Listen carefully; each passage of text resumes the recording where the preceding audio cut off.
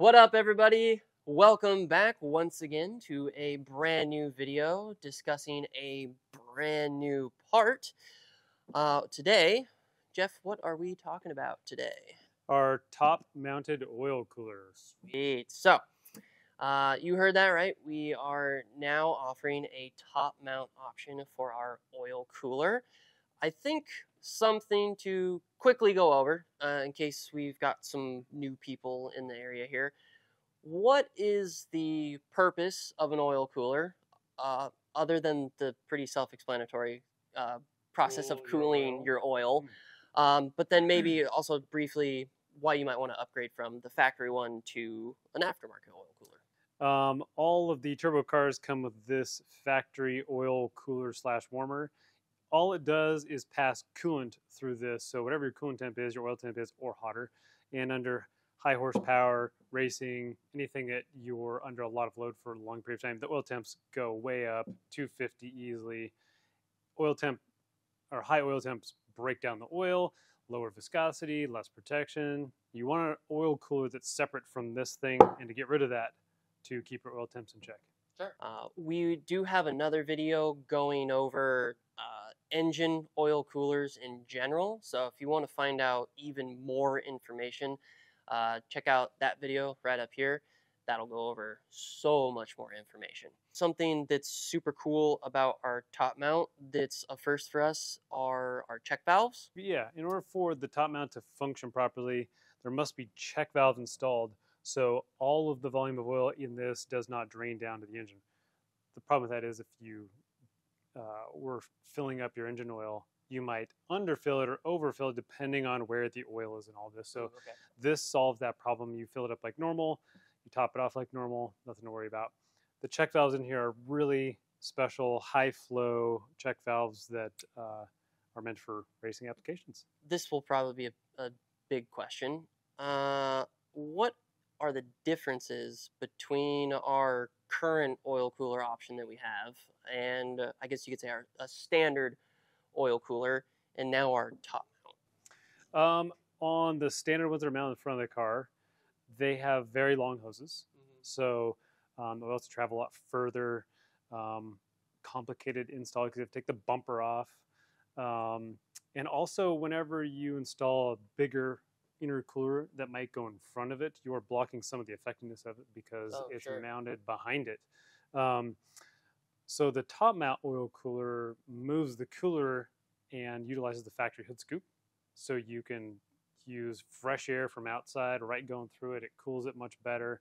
And the other benefit is the hoses are a lot shorter. So significantly. I mean, you can see just on the table. I don't even think the hoses from the standard one would fit on the table. They're twice as long, you know.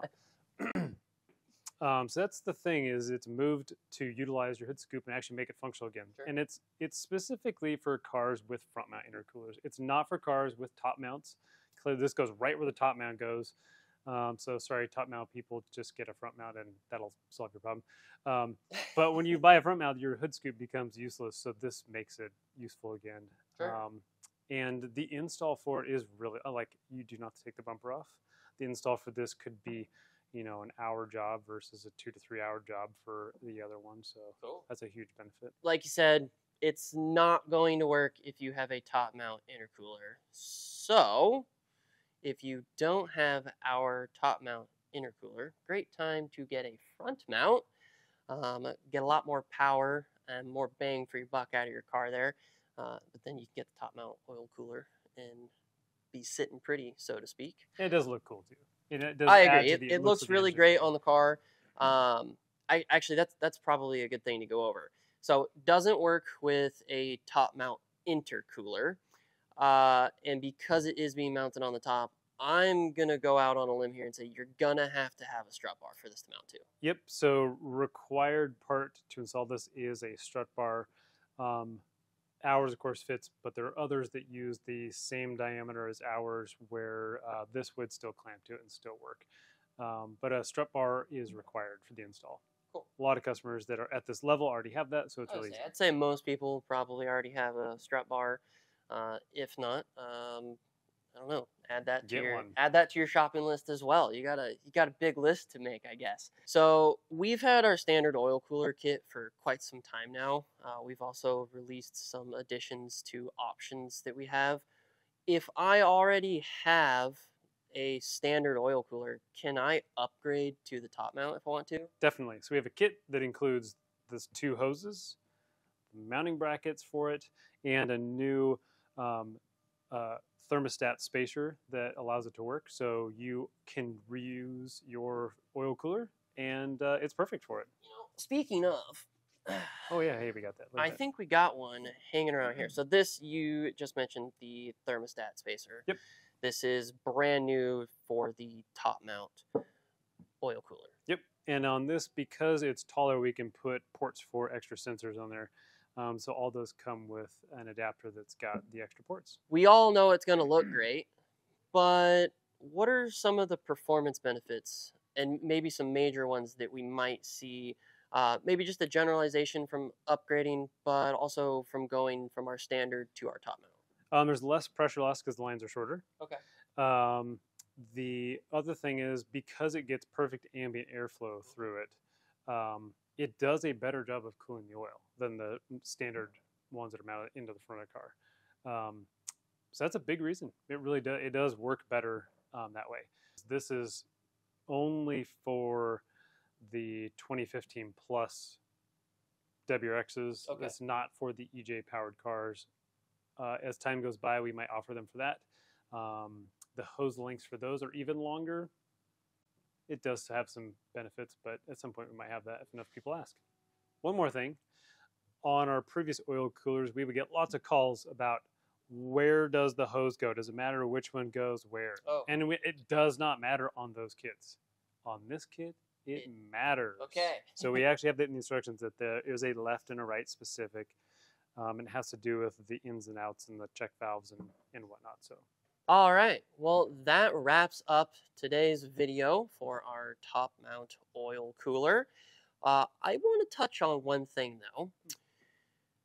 We appreciate all of you out there watching our videos. We know we've been a little slow, but we've been pushing out a lot more content lately, and we hope to keep the ball rolling. I don't know about you. It feels good to me that we're making all these videos. Talking to our customers. Talking to our customers. That's probably one of the most important things that we're able to do, or the best things we can do with making these. However, looking at this chart right here, over 80% of you guys are not subscribed to our channel. So as much as we appreciate the views, we'd really appreciate if you could slap the subscribe button, so to say. That would really help us out.